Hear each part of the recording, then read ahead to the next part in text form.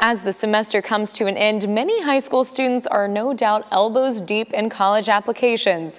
It'll be their first chance to really spread their wings. But for some South Jersey students, that's not the only first.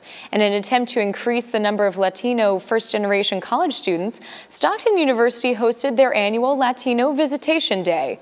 The program, in its 28th year, reached out to 550 Latino and Hispanic high school students from Atlantic, Cumberland, and Camden counties. Students were invited to hear from motivational speakers, take tours of the campus, and learn more about the university's financial aid and application process.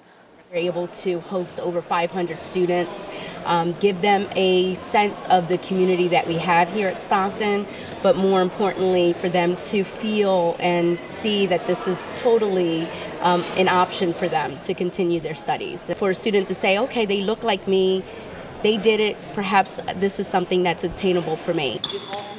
Attendees also had the opportunity to hear testimonials from other first-generation Latino students from the area who started their legacy of higher education at Stockton. This year, 11.3% of Stockton's student body is made up of Latino and Hispanic students, and the Latino Visitation Day has only grown that number since its inception in 1987.